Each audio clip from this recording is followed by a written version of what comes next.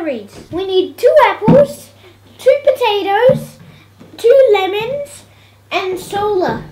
And we're also going to need a green science potato clock kit. Let's see what's in the kit. In the set we have digital clock and wires, a couple of pots, a connecting wire, copper and zinc strips, and transparent tapes. I think we're ready to build this thing, but I'm not sure it's gonna work. Who has ever seen a battery made out of fruit and vegetables, or even a fizzy drink?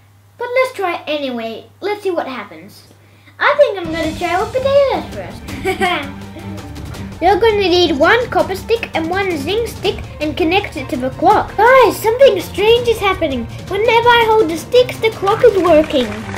I think I'm a battery myself. Instead of all the fruit and vegetables and solo, I can just use my body. I can't believe it's working. Well, I'm going to try with potatoes anyway.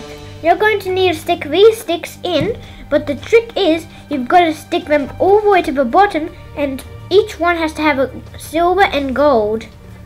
You just need to attach them like that to the very, very bottom. And then you put the other one in the very, very bottom.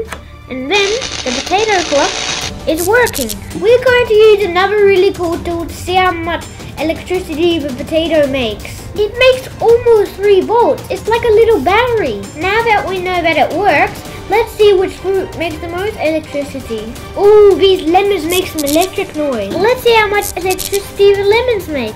That looks like Lisbon potatoes. It looks like it's only making 1.4 volts. Let's try the apples now. Whoa, the apples are a battery? Wow. It looks like the apple is winning because it's making 3.1 volts. Let's use solar. Look at those bubbles. Whoa, it made 3.1 like apple. Well, that was fun and it worked. I'm surprised. Now I'm going to use fluid cell batteries. Guys, if you enjoyed my video, like it and subscribe. Bye!